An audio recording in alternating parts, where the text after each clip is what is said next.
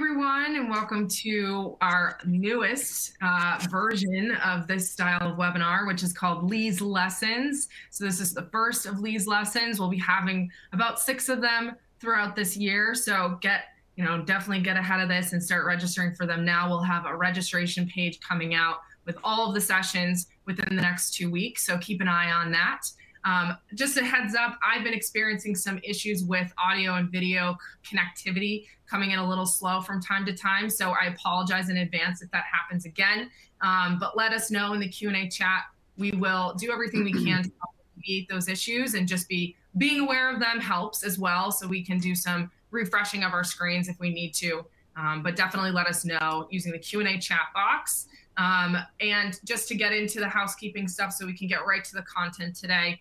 Like I mentioned, I'm experiencing some connectivity issues, but let me know if you're experiencing them on your end as well. Again, like I mentioned, use the Q&A chat to let us know what those issues are. Also, use that Q&A chat to ask us any questions. Ask our expert, Lee, and during his lessons today, we'll be talking about a lot. So definitely let us know if you have any questions, and we have time dedicated at the end of this session to answer those questions. Big ticket item, if we do see any connectivity issues, or if you're experiencing any issues on your end that we can't alleviate while watching this webinar, we are recording it, and the recording will come out clean. So definitely we will share that recording within 48 hours after we conclude today. So definitely keep an eye on your inbox for that. There's not going to be any slides. We're going to show maybe one thing, wink, wink, nod, nod. So when we call that out, definitely check out your screen. But I know that there's a lot of video fatigue out there. Trust me, I run a webinar program, so I totally get it. So if you feel like you want to just sit back and listen to this or get some other work done while you're listening to us, that is also fine. Nothing too major that you'll need to check out. And we'll let you know and give you a heads up when there is something we want you to look at. Rebecca, awesome. People aren't allowed to multitask during this program. Absolutely not. Come on, not Lee. allowed. All right. Well, try not to multitask. Try not to multitask too much there, folks. But if you have questions, make sure you jot those down, and we'll answer them at the end of this lesson for today. And then a couple of other things, just resources. We have a couple of lists. A list of a couple of resources also on your screen that we'll have you check out later in the program, but feel free to check those out at any point in time.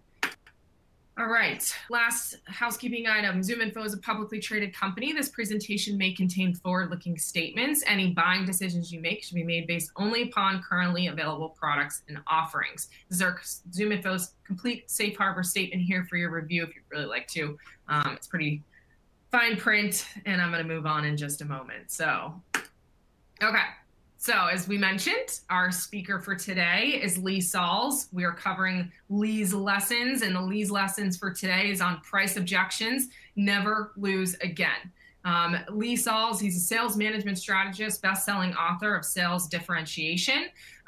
For today, Lee's Lessons, like I mentioned, on resolving the price issue. This program is based on one of his newest books, Sell Different, All New Sales Differentiation Strategies to Outsmart, Outmaneuver, and Outsell the Competition. Lee, thanks so much for being here. Love being here. Let's do it. Awesome. Okay, so we're going to jump right into it and get to the heart of this issue. Lee, how do you overcome the price objection? All right, Rebecca, really? You want to go there, huh? All right, let me get ready. All right, now I'm ready for this conversation. You ready? I think so. I don't see your gloves on. I don't have my gloves with me. You didn't warn me. See, when we see the selling world through the lens of objections, we hear one thing, one message. Let's fight. You're either buying or you're crying. And here's what's interesting. Most salespeople talk about their ability to build relationships. And let me tell you, that ain't happening when your approach is to overcome objections. I mean, think about this. We say we overcome objections and build relationships.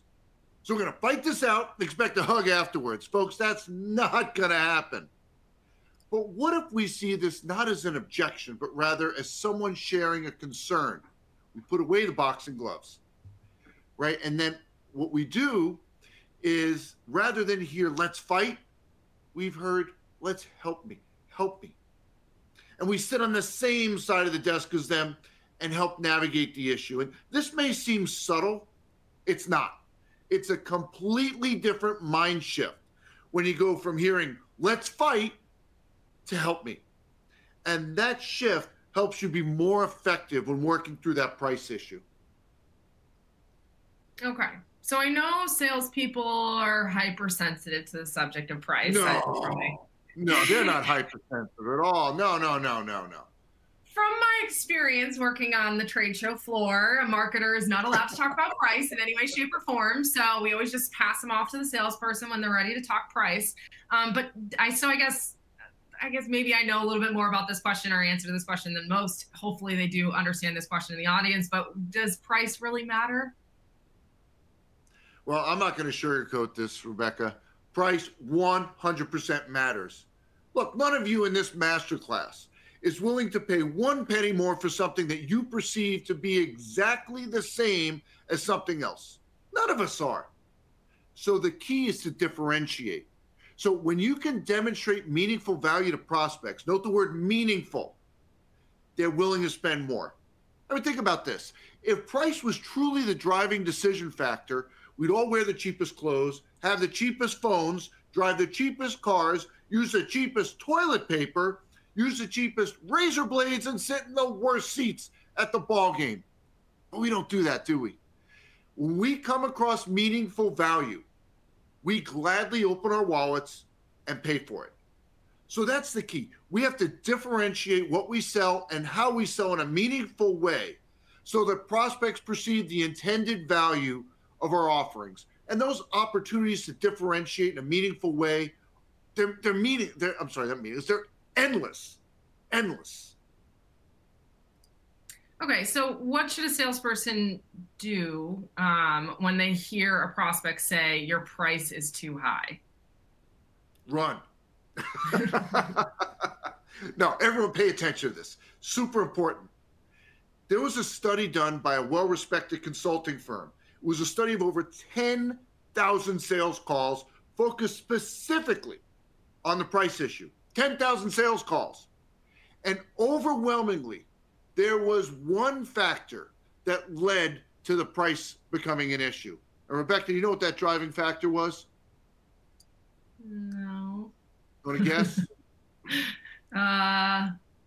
No, I don't want to guess wrong. Oh, come on, this is easy. It's because the prospect was a jerk. No, I'm just kidding. Really? Oh. There was no study. But I'll bet all of you are nodding and laughing, going, yeah, that's right. They were a jerk. That's why there was a price issue. And why were we laughing? Because when the price issue comes up, who do we always blame? The prospect. It's their fault that they don't perceive meaningful value in what we're selling. It never dawns on us that the responsibility of a prospect receiving meaningful value, oh, there's that expression again, meaningful value, that responsibility falls on our shoulders. So when prospects push back on price, what they're really doing is giving you constructive criticism. So if you think in terms of a scale, right, on one side is price, the other side is meaningful value. When the price issue comes up, what they've just told you is that you have not demonstrated enough meaningful value to justify the price that you put in front of them. It really is. It's constructive criticism. So rather than become defensive, we need to take it to heart. And if you hear it enough, if you're hearing that issue enough, you need to retool the approach so that prospects perceive enough value in the offer that they're willing to buy it at the prices that you want. Okay, so are there steps salespeople should follow to effectively navigate that price concern? Absolutely. And it's not just a price concern. There are steps to be followed for all what I call deal obstacles. Call them concerns, objections, stalls. There is a process for that. And so let's talk about that. So because many salespeople see this issue through the lens of objections, again, they want to defend their position and get ready for a fight. And so what do? They just start tossing out information. And they hope that something's going to stick, right? Something's going to change the decision. But let me tell you, nothing good comes from being defensive, at least not if you both want to win the deal and have a relationship with that individual afterwards. So rather than become defensive, the first step we should take is to show empathy. So you start with a simple expression like, I appreciate you sharing that with me, or thank you for bringing that up. Again, this is the first step for any deal obstacle, not just the price one.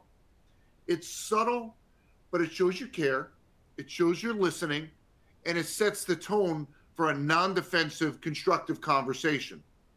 You know what else it does? It gives you a moment to think about the direction you want to take the conversation. It's a few moments that you get when you show empathy, but it lets you think a little bit about where you want to go. Now, many salespeople think now's the time to throw a bunch of information out there and see what sticks. It's not. The next step is to ask questions to understand their perspective of our price. So start with a question like, may I ask what you're comparing our price to? Why is that so important? Well, there's a lot of reasons why the price issue comes up. It could be comparing to their budget, compared to another proposal that may not be the same as yours, comparing to what they're paying today, and a whole host of other possibilities. Without knowing that answer, there is no way to properly navigate this issue. You're going to be throwing spaghetti at the wall hoping something sticks. Now, back when I was in college in a fraternity house, that's how we made pasta. You take the pasta, throw it against the wall, see if it sticks. And that worked, by the way. If you haven't done that, you probably don't want to do that in a nice home. But if the pasta sticks to the wall, it's done. Doesn't work in sales. So by asking this question, may I ask what you're comparing our price to? You find out the comparison point, and then based on that, you can take the steps to laser in on the root cause and work through the issue. Okay, so what do you recommend sales do when a prospect asks for a price early in the conversation before they've had a chance to, before you've had a chance to differentiate yourself? Yeah, that's a pickle, isn't it, Rebecca? Mm-hmm. So early in the conversation, the prospect says, how much is it? Now you got two choices, right? You tell them and you lose because you haven't demonstrated meaningful value yet. Or you say, I'm not telling you. And you lose because they got angry and left. So here's your bottom line. If you allow that price question to come up, you got trouble. So with all deal obstacles, as we talked about, concerns, objections, stalls, including this price one, I look at it this way. If the issue comes up more than 50% of the time, can't just bury your head in the sand and go, oh my gosh, I hope it goes away. I hope it doesn't come up. It's on their mind. So we've got to be proactive about it and address it before they bring it up. See, because if they bring it up, you have to respond. And as you know, respond by definition is a defensive posture. So when it comes to price, you know that question's on their mind. So don't let it come up. Early in the conversation, tell them when you're going to share that pricing information. So Rebecca, let me give you an example. The mortgage industry. So what's the big question, Rebecca, on everyone's mind when you're calling about a mortgage? What's the big question? What do you want to know? Interest rate. Right, you want to know the rate. That's their pricing question. So you're a mortgage salesperson. You got two choices when they ask that. You tell them the rate and you lose, and the prospect hangs up, shops it elsewhere, or you refuse to tell them and you lose because the person gets irritated and hangs up. So what top mortgage salespeople do is they don't let the question come up. Early in the conversation, they say, I'm sure a big question on your mind is, what's your rate? Again, the price. And you're probably thinking of that 30-year fixed rate mortgage. It's understandable. That's the program that everyone knows. What you may not realize is that there are over 100 different mortgage programs available in this country. Each one is a proper fit with homeowners, with qualifying criteria, and of course, a rate. And at this point, I don't even know which program to talk with you about. But if we could talk for a few minutes, I'll be able to narrow down from that universe of available programs to the right ones to consider, and of course, share the rate for those programs. Would that be okay? And if you think about what that strategy does, it diffuses that premature price request because we proactively addressed the point. They just told the prospect when pricing is going to be discussed and can now have a productive conversation, learn about the prospect and their goals and desires, and have an opportunity to differentiate yourself. So that's what all salespeople need to do up front. Set the expectation for when pricing is going to be shared, and that helps to neutralize what I call premature pricing requests.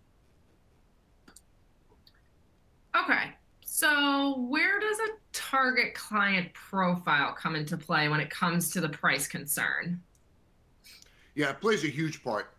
The target client profile serves a number of purposes, and one of the main ones is to understand who will perceive meaningful value in what you sell.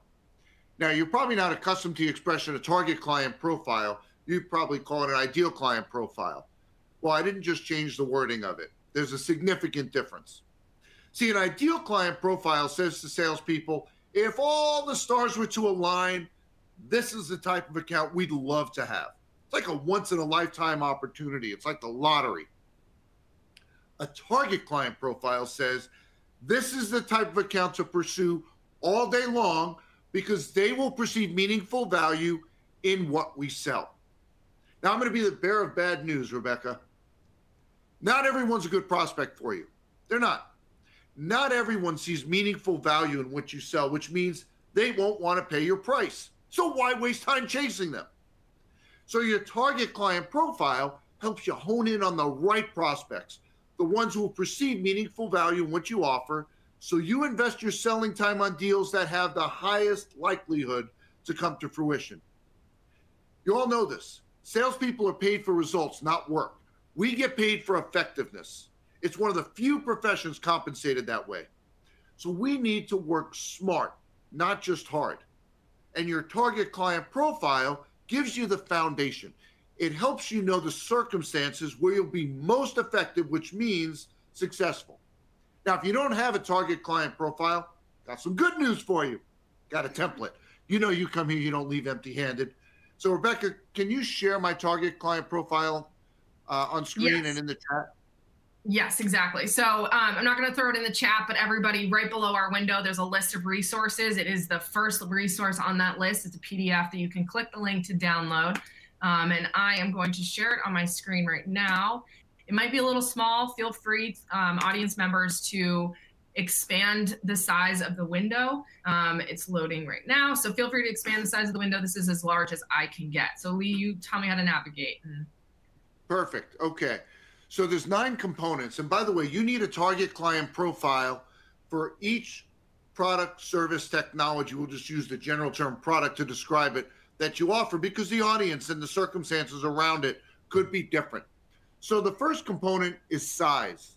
And size is whatever way you define size in your industry. So maybe it's units, revenue, employee count, number of hires, number of units that they might purchase.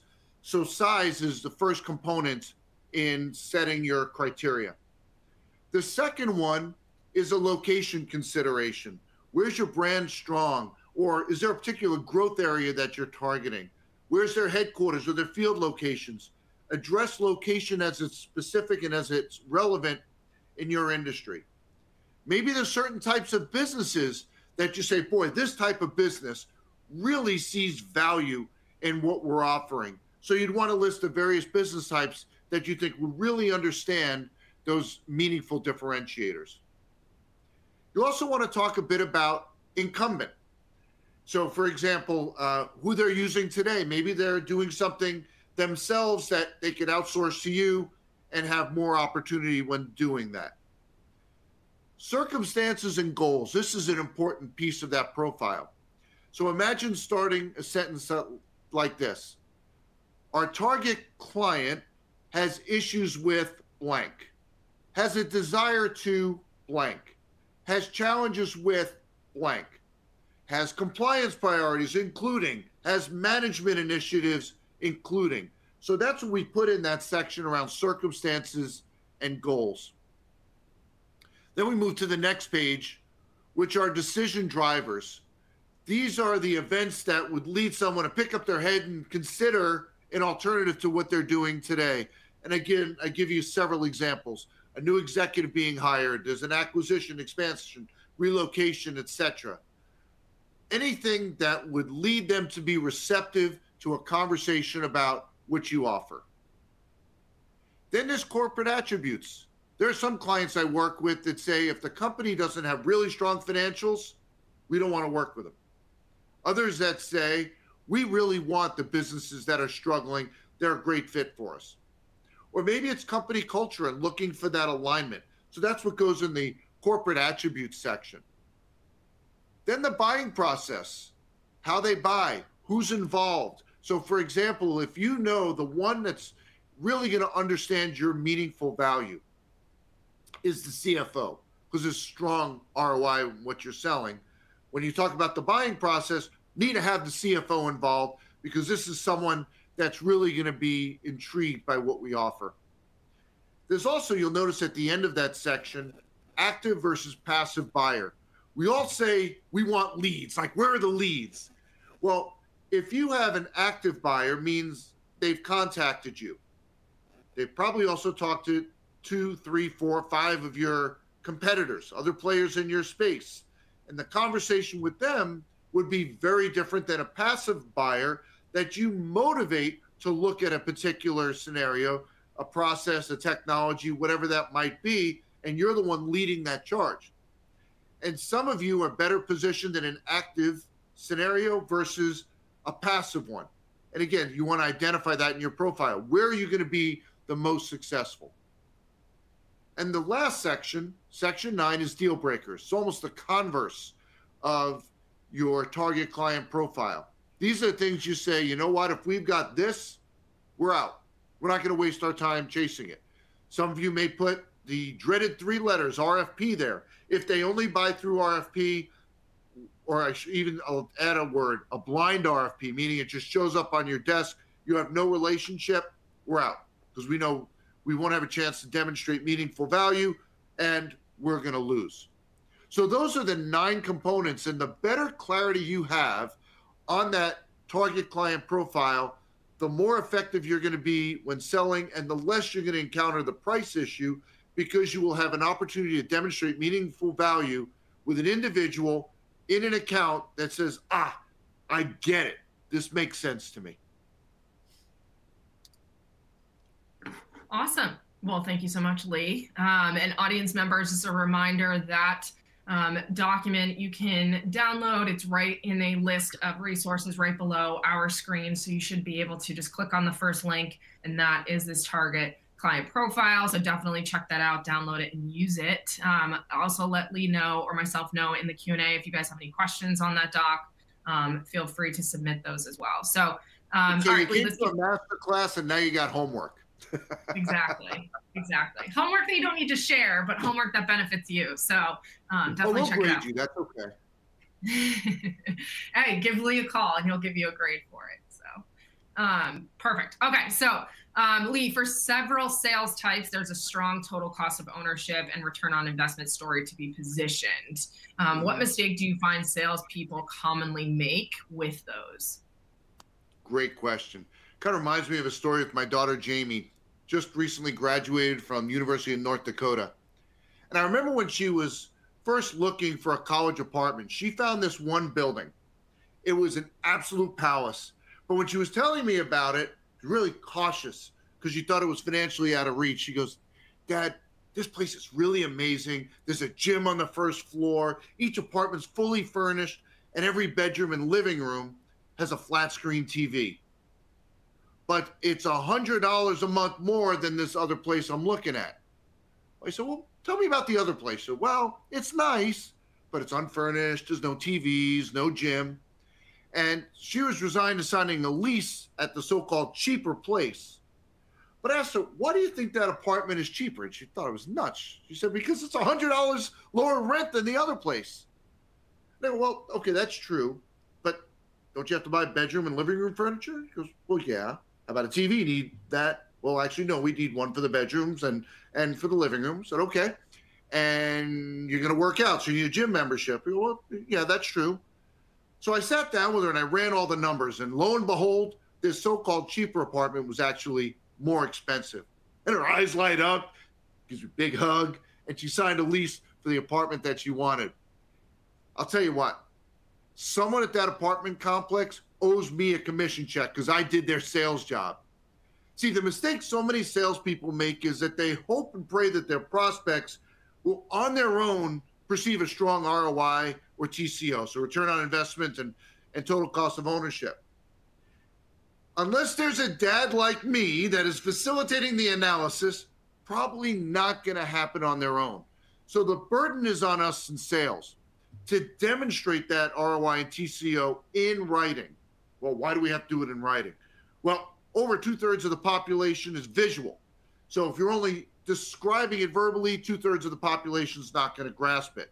Plus, when you just say, oh, there's a strong ROI in this, it's not believable. Every salesperson says that. You got to show them the numbers in writing so that they can understand it and buy into it. So you walk them through the numbers, help them see the value that you truly represent, and that's how you get prospects excited about your meaningful value. Now, I'm often asked when it comes to developing these models, how do you do it? Like, they don't necessarily want to tell you their numbers, which, trust issue. They feel like if they tell you their numbers, you're going to charge them more. So when you build the model, put placeholder data in that so that if they don't want to tell you or they don't know, based on your historical expertise in the space, you can run with the numbers that you have. So you populate the model based on your historical expertise and then edit it, customize it based on what you can learn from your prospect. And that brings the whole exercise to life so that they can see the demonstrable ROI and TCO in what you're offering. All right, so I've heard you talk about a test buyers give to salespeople. What is that test? The flinch test, a fan favorite. Actually, it's a buyer favorite.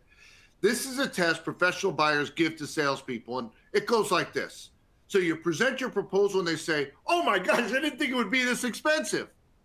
Now, none of you in this masterclass has ever had that experience, I'm sure. Well, folks, when they do that, they're testing your commitment to the price that you put in front of them. And you know what? They should. If you show fear or a lack of confidence in your price, you're done. And guess what? More than a few salespeople flinch when they hear that, and they're done. So let me give you 3 responses that will make you fail the flinch test. So they react like I just did. Oh my gosh, I didn't know it was going to be that high. Here's 3 responses that means you fail the flinch test. Number 1, what price were you looking for? Number 2, I'll ask my manager if we can do better. Number 3, how about if I take 10% off? The funny thing, Rebecca, is that salespeople think that their prospects see them as heroes when they take 10% off just because they were asked to do so. What you've actually done, you've destroyed any trust that they had in you. Because now they're thinking, you jerk, you're trying to rip me off. Guaranteed, they don't see you as a hero. Now, how would you all like to add 20% to your earnings? Whatever you made last year, you look at this year, regardless of what you sell, I can add 20% to your earnings. Every time you go to buy something and a salesperson puts a price in front of you, give them the flinch test. You will be amazed. You'll be amazed how quickly they drop their prices. It's even your utilities. Call the cable company, call DirecTV, and you tell them, oh boy, looking at this price, yeah, boy, this is higher than I want. Guess what? Yesterday, I was told, oh, we can give you a $30 a month credit for the next year. I wasn't even really asking. I was talking about a service issue. You will be amazed. I know I've added 20% to my earnings just by reacting. Oh my gosh, I didn't think it would be this expensive. So when you present your price, do it with confidence. And that's with your words, your tone, your body language. You've got to sell your price. And by the way, if you don't believe what you're selling is worth the price tag that's on it, go find another sales job. You've got no business selling that product. Okay, so I think you hinted at a couple of examples within just that little bit there, but how do top salespeople deal with the flinch test? Well, several things. First of all, if you're not the low price provider, set that expectation up front. So you'd say something like, our company is rarely the low bid. Does that mean we won't be working together on this project? If they say no, you're prepared for later phases of the process. If they say yes, you don't waste time chasing deals that won't happen. Remember, you get paid for effectiveness, not hard work. The second thing is they don't flinch. They'll say something like, I'm not surprised by your reaction. Hear that a lot. As I mentioned at the outset, we're rarely the low bidder. Should we walk through the proposal again and make sure you're comparing apples to apples? And this is the opportunity you have to remind them of your differentiators and the meaningful value your solution provides. Number 3, they seek to understand. They'll ask, when you say that you're shocked by the price, which part is surprising to you? See, you need to know what part of the pricing they feel is out of line so you can appropriately address it. Number 4, they reinforce the position. They ask, since we're rarely the low price provider, what do you think our thousands of clients see in us, or whatever number you have, relative to the competition? That leads them to pay a little more to have our solution. And this question helps prospects reconsider their perspective on that pricing for your solution. One last point about the flinch test. Here's a negotiation key. If you're going to give something, you need to get something. If you're going to give something, you need to get something. If you're going to make a price concession, you've got to get something in return, something like increasing the size of the order, accelerating payment, extending length of the purchase agreement, reducing the scope, or maybe adjusting requirements that are in there, taking delivery when you want. Maybe it's earlier or later than you proposed, facilitating introductions to senior executives in other business units or to colleagues in other companies. Maybe it's participating in an interview to put together a case study, or serving as a reference when you need them. These are just some examples of ways that it becomes a win-win deal rather than you just giving up margin. Every deal must yield 2 more. You've heard me talk about that in the business developer's mantra. And when you talk about negotiation, if you're going to give something, you need to get something. All right. So one final question here, and it's a little controversial one, but there are several sales training programs out there, and they have all their own way of dealing with price issues. What is the best sales training program you have come across? Get that question a lot. And most people expect me to name one of the world's top sales training firms, and are always surprised by my answer. So a number of years ago, I had the opportunity to participate in the best sales training ever. It was awesome. It was procurement training. Think of it as sales training for buyers. I felt like a spy because I was learning the methods professional buyers were being taught to use when procuring products and services. I learned how they were taught to evaluate a supplier's quality management system, as well as their perspective of pricing. Rebecca, you know what I found? They're not being taught to buy cheap. They're being taught to evaluate quality to make sure, remember that scale I mentioned, meaningful value and price. And so during a break, I had an interesting conversation with the instructor about this whole price issue. And here's what he told me. He goes, you know, for 25 years, salespeople have asked me for coaching on the price of their proposal since I was the head of procurement for my company. I told all of them the same thing. Give us the best price that you feel good about giving us, and either way, you're happy. And I always got a puzzled response from that response. He went on to explain, if we award the business to you at that price, you're happy. If we award the business to someone else at a lower price, you're happy as well because you wouldn't have been happy to support our account at that price point. Boy, that sure made me think. I love the program so much, I actually brought that procurement trainer into 2 companies over the years when I was head of sales, and it was pure gold. Now, of course, you all want to know his name.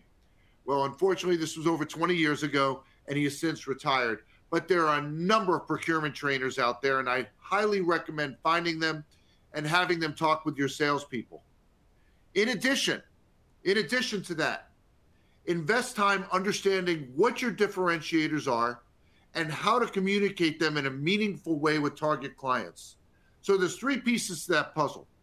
Determine what your differentiators are, develop communication strategies for them so that the person on the other side of the desk is just as excited about those differentiators as you are, and put together your target client profile so you focus your selling time on those who will perceive meaningful value in your differentiators.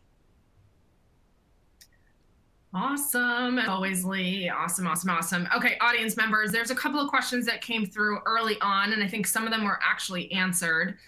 Okay. But I will maybe toss up one of them to you. But definitely, audience members, feel free to submit questions as they come up. We have this time to use. So definitely let us know if there's any questions. Utilize that Q&A chat box. If any questions come up after we conclude today, definitely shoot myself or Lee Salz an email. You can follow and respond to any of the promotional emails that you've received and registered from this session on. But definitely let us know if you have any questions outside of this. So Lee, one question that came in super early on, you definitely answered it at the end here, I think, but I think we can twist it to be a little bit different. So they basically asked, do buyers, and so these days a lot of the buyers are procurement officers, so they tend to, they were asked, do buyers go through training to learn how to object to pricing? And I would say that procurement, like you mentioned, is probably one of those buyers that they're considering, but I guess the question really is yes. I would say the answer to the question is yes. Technically, it depends on who you're talking to. If they go through any kind of training to object to price, and then the second part of that question is, are they told what salespeople will do to justify the price? And I don't know if any of that came through in your procurement training, but if you can answer it, I think that would be an interesting question to answer. Yeah, so it's not just procurement agents that go through that training. It's anybody that does purchasing on behalf of the organization with a high level of frequency. They go through that. I mean, look, if you were an executive in a company, and some of you are, when you're head of sales, you're an executive in the company, and there's an expectation that you're going to protect the company. So when you're buying products and services, you put your buyer hat on and you ask questions. Sometimes someone says, is this the best price? That's another way that you get the flinch test. They're just asking a question because they have that responsibility on behalf of their company. And if you say, yep, this is our best number, okay, great, and you get the deal done. It doesn't mean you have to negotiate. It's just a question. It's not an objection. It's not a concern, not a stall. It's just a question. And we get that question, and so many of us get defensive and go, okay, got to get the boxing gloves back on. Here we go. So that's a responsibility that anyone that's in executive capacity has to protect the business and make sure they don't pay one penny more than necessary for the solution that they need. Awesome. Okay, this is an interesting question. In my opinion, it might be splitting hairs, but I know that there's different departments for new business acquisition in some companies versus account management or account expansion underneath the same sales org. But this person is specifically looking at asking a question around best practices to create receptivity on part of clients for add-ons to their core product that they've already decided to buy. So any kind of best practices around, I guess, growing within a current customer. So we're talking about a scope creep.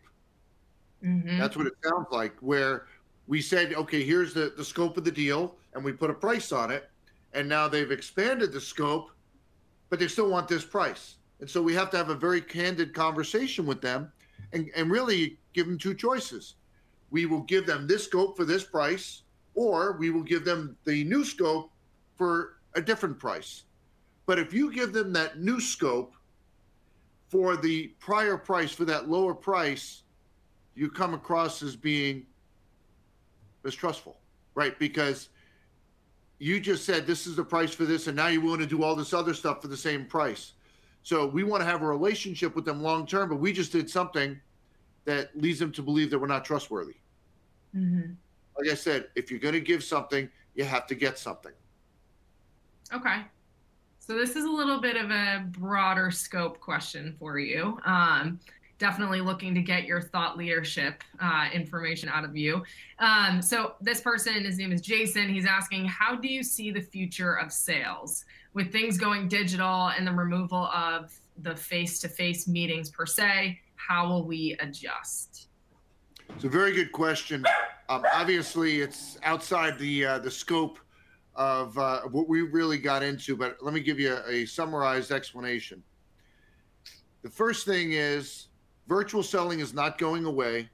It's buyers love it, and companies have found that their salespeople are more effective, more efficient when they don't have to jump in cars and get on planes.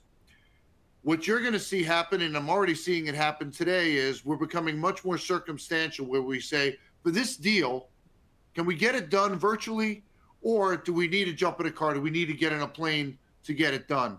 So you're seeing that type of a trend where we're being much more circumstantial and saying, what's the best strategy to get this deal done? Okay, I like that.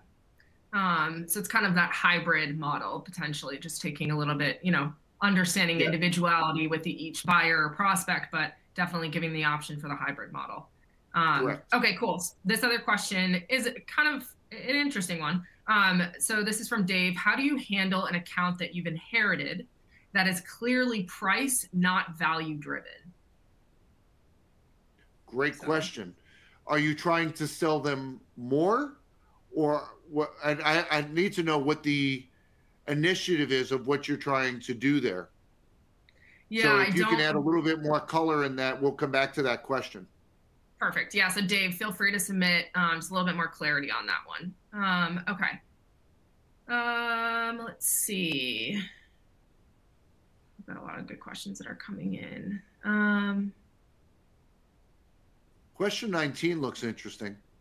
Yeah, you want to go with that one? Okay, question 19. Do you feel like salespeople should have the authority to lower price without management approval? And when I managed sales teams, my preference was for salespeople not to have price control. And that was in circumstances where they needed to be the relationship manager. I found it to be a conflict of interest when my salesperson deals with price and I want them to be the relationship person. I wanted to be the bad guy in the management seat and let them be the intermediary between the company and the prospect or the client in some situations. So my preference was to put that burden on me. It didn't mean that I didn't consult with the salesperson or I didn't involve them with this, but I wanted to take that burden off of them to use that as a way to build closer relationships with their prospects and clients. All right. Okay. Dave gave us some clarification. So he is, the original question, just for everybody to remember, is how do you handle an account that you've inherited that is clearly price, not value driven? And his clarification, he's trying to keep the account, not lose it, and hopefully expand our offerings at the account. So really just trying to make sure that they're keeping it consistent. And I would assume that when he's trying to not lose the account means that maybe price goes up at some cadence. Okay. So an interesting question to ask this individual, assuming that they were the ones that made the decision initially. Since you're new with the account, I would ask them, say, just curious, all those years ago, what led you to select our company in this solution? And get them talking about it. And if they say it was low price, then you have an opportunity to educate them around the meaningful value that you offer today, maybe that you didn't offer way back when. But the first step is to understand why they picked your company and your solution in the first place, and then what value they've experienced from it over time. If I knew more about what you were selling, I could be more specific, but maybe that gives you enough. But the first step is to understand why they picked you in the first place, and then use that as an opportunity to position those meaningful differentiators that you have today that maybe you didn't have back then. Okay. I liked this question, and I don't know, it's a little off topic compared to what we're talking price right now, but I think it could be interesting to hear what your response is. It's the newest question that came in. What is the role, or in your, so again, our audience members, we're answering this based off of Lee's opinion, so it's definitely not take it, for fact in any way, but definitely opinion, and he's got a lot of experience, so we can take it somewhat on fact. But what is the role of the CEO versus the VP of sales in enabling the best possible sales function in the organization? I personally think it's based on a company size. You might not have a VP of sales. You might only have a CEO. You might have a director of sales. So I think specifically on like that type of level and that type of area, what is their best possible sales function for the organization, or enabling that? So I'm going to go down the path assuming that this is a company that has a CEO and a VP of sales. Okay. The CEO's role, and this is one of the challenges for VPs of sales. CEOs sometimes look at sales, particularly if they don't have a sales background, as You just hire great salespeople. They should be able to come in and prospect and bring in deals, and we don't have any responsibility whatsoever. The challenge is, as you all know, that model doesn't work. So a CEO to appreciate and understand and be willing to invest in sales enablement, that's what I want from my CEO if I'm the VP of sales. The VP of sales responsibility is, and I'm going to operate on the assumption in this case that there isn't a sales enablement role in place, that to wear that sales enablement hat and develop the tools, the systems, the processes that will help that sales team succeed. Awesome. Thank you. Okay, one last question here. We do have a lot that are coming in, Lee, so I'll share these with you and you can follow up. Some of them are a little specific, so I think that might be helpful to have a sidebar conversation with these people. But this last one I think is interesting. How do you, and you talked a little bit about this, but how do you preserve a relationship after a price disagreement? Okay, so there's really no specifics there, so I'm going to have to talk big picture. So the first thing is, coming back to what I said a few minutes ago, this is why I prefer salespeople not to have pricing responsibility, because they can be the intermediary and work with that client in a healthy way while the client is mad at the company about some price issue. If they see the salesperson as the judge and jury with pricing, they're an extension of the company, not the intermediary, and it makes things more challenging to resolve a price issue. But there's a whole host of price disagreements. Was it that they thought it was going to cost X and it was Y? I don't know what it is, so it's hard for me to be any more specific than that. Okay. And honestly, guys, we'll share these questions with Lee as well. So if there is any more clarification, we'll make sure that Lee can reach out and get you some more specific answers. I know we've got a large audience in here, so I want to make sure that we're giving as broad of an answer to as many people that they can receive that answer as best they can. So I want to thank everybody for joining us today. This was an awesome session. I want to give you almost 10 minutes back in your day if you're banking on this hour. We really appreciate you joining us for our first of many more Lee's lessons. This one specifically on price objection. You'll see in the next upcoming weeks a registration page for a variety of them coming up throughout the year. So definitely keep an eye out for that. Lee has a couple of places he'll post it, one of his LinkedIn channel, also in his newsletter, he'll have it in there as well. So if you follow Lee, definitely have eyes on that. And if you're followers of ZoomInfo, we'll have it up on social as well as promoting it via email over the next couple of weeks. So definitely keep an eye out for all of that. We're excited to have these going forward. Thanks so much, Lee, for joining us and being a part of another great year for us. We're excited for the future. Can I add one other thing? Yeah, for sure. So the theme of this program is Lee's Lessons.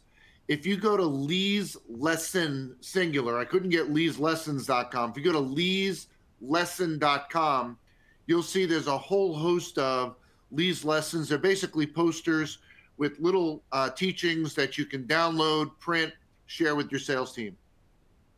Awesome. Yeah, so check that out. Lee's Lesson, not plural, just lesson. Check that out, and we will see you all soon. Actually, you know what we'll do? We'll make sure that that link is in the recording email you'll receive within the next 48 hours. So recording you'll receive within the next 48 hours. This target client profile will also be in there, as well as a link to Lee's lesson. So definitely check all of those out and have a wonderful day, everybody.